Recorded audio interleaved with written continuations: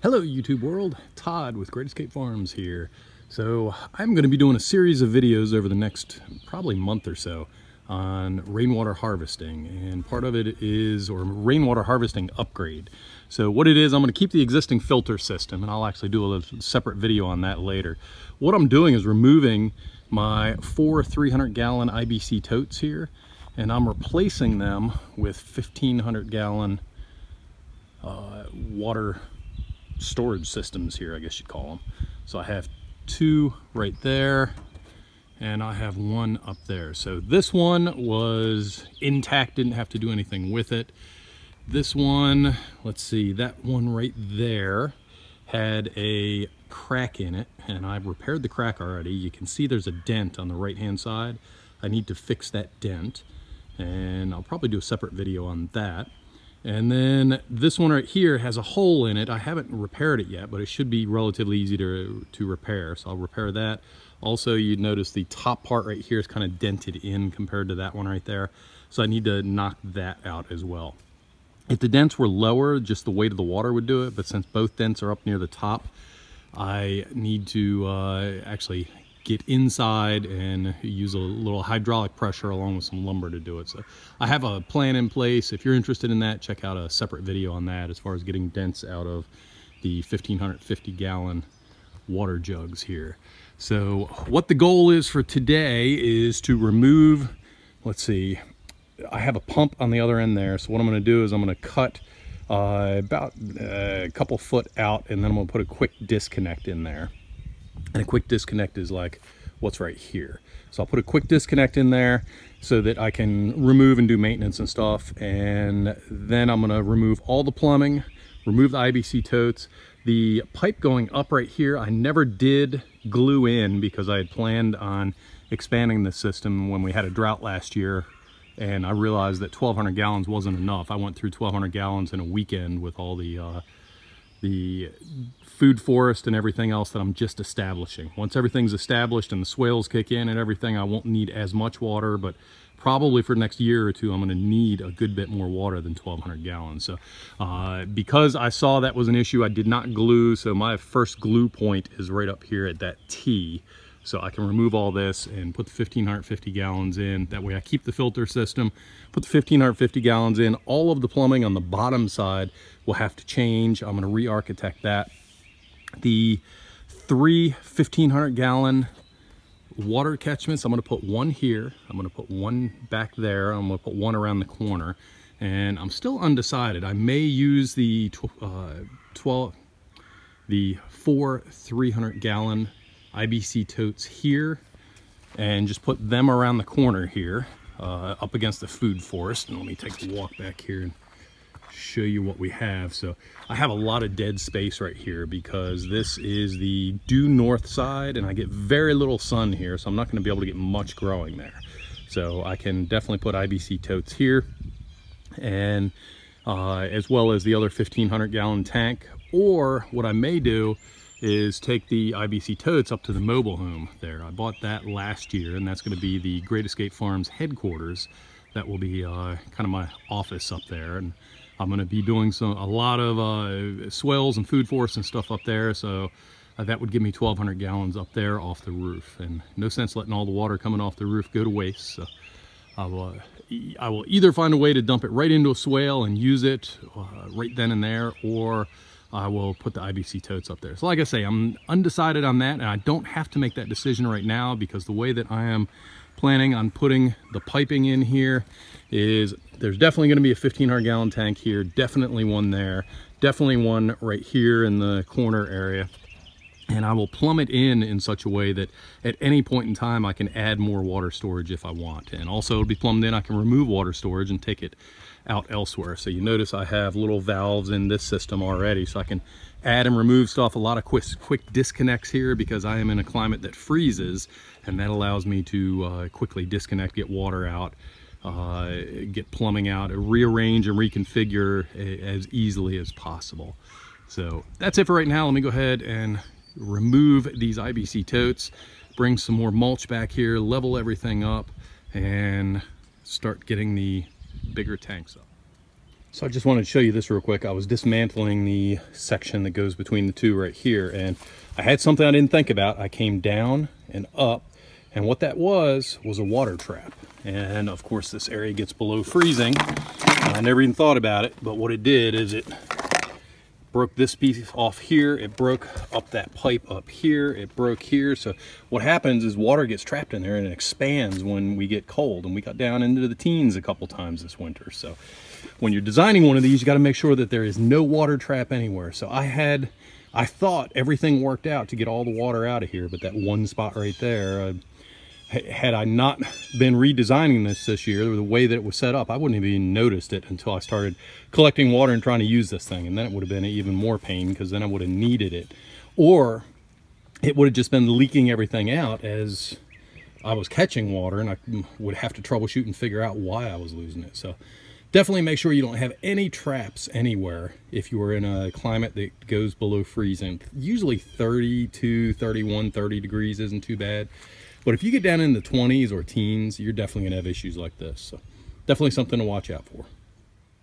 So along the lines of lessons learned here, I want to point out something when you're purchasing equipment. So this is a quick disconnect right here, and I use this for draining water, moving pipes around and stuff like that. Saves me a lot of time.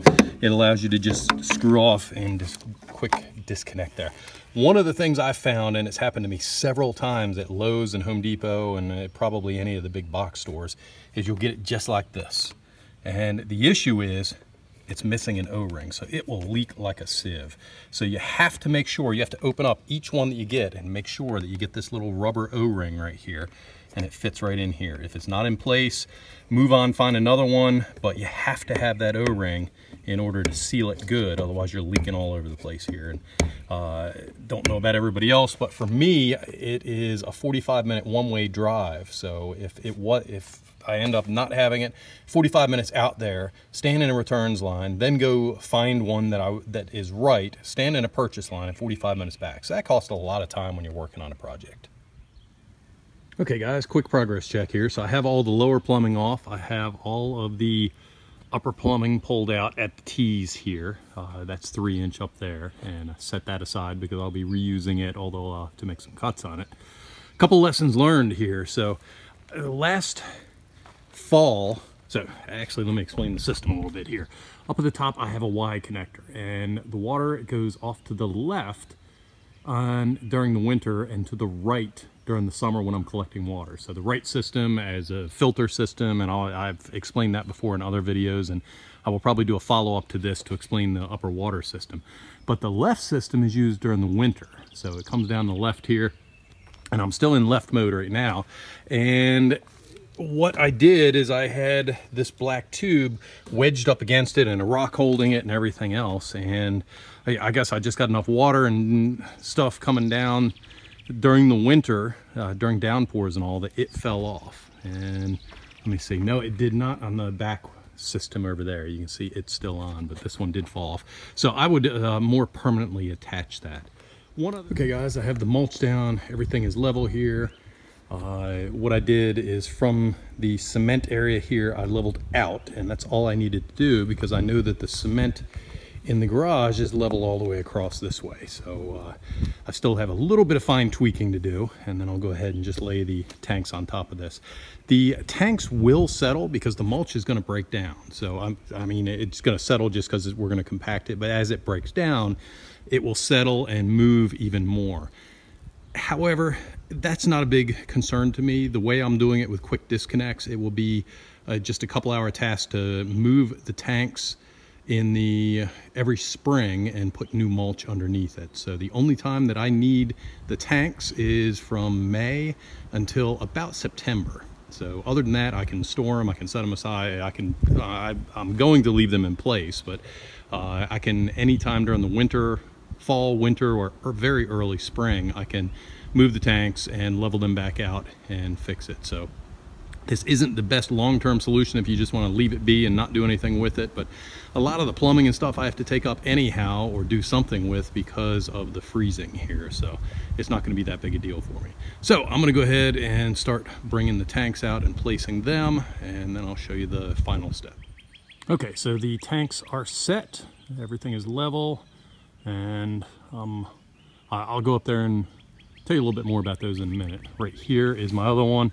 This one has a good bit of maintenance I need to do yet, so I can't put it in place. Obviously, you can see there's a great big dent here, so I need to knock that out. And down here, somewhere in this area, is a hole. There it is right here. So you can see right here, there's a hole. It's a little sharp. I could probably put my pinky up through it. So I need to repair that, and that one is going to hold a lot of pressure with water. So I'm going to have to reinforce it with screen and everything else. So that'll be, the repair on this one will be a separate video. For these up here, everything's level. I have them in place. I am getting ready to put the couplings on here. So this is a male 2-inch to a 2-inch PVC, and it is going to go right here. One thing I want to tell you to make sure you do is put on, I call it plumber's tape. It's white tape here that helps secure any leaks. You can see this one does not have it, and this one, oops, I'm holding it backwards. This one does, and actually you can barely see it there. What I do is I start up here at the end that's first going to get threaded, and I go in the direction of the threads and work up here. I only do one rotation at the end here, and then all the way up at this opposite end here I have about 2 or 3 loops around with the tape. Okay guys, I got the connection into the tub itself, a quick disconnect, so I can disconnect it and change or do maintenance on an individual unit here. And I put the shutoff valve, 2-inch shutoff valve, ball valve, on the outside. That allows me to shut off this tank from the rest of the system, and then I can do maintenance on it or whatever needs to be done. And then on this end, which I'm just going to leave open for now, I will connect it up to the entire system, and eventually we'll have 45 gallons together. So that's the output side.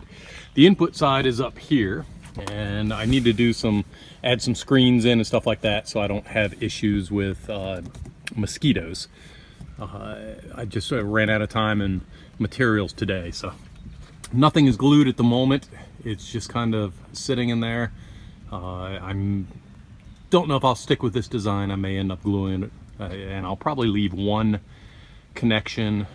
What I'll probably do is glue everything up and leave this connection right here unglued, so that I can actually leave that piece up there, and I can disconnect all this in case this tank has to come out for maintenance.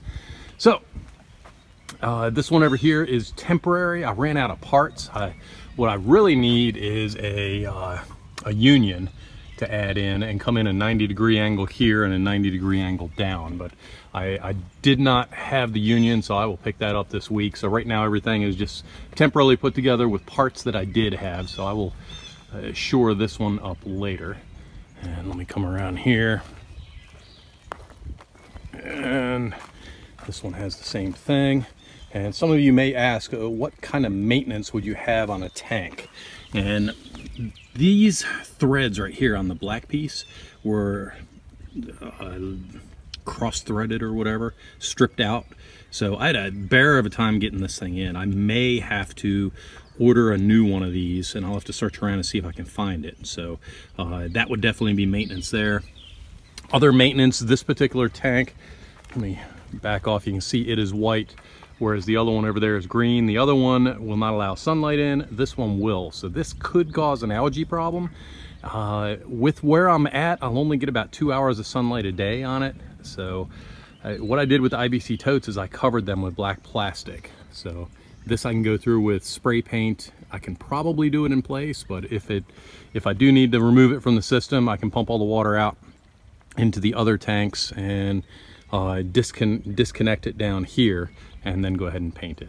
So that's it for this weekend. Next weekend I will get out here and hopefully get some more done on this. So keep an eye out for future videos. Please consider subscribing to our YouTube channel, and hope you have a wonderful day.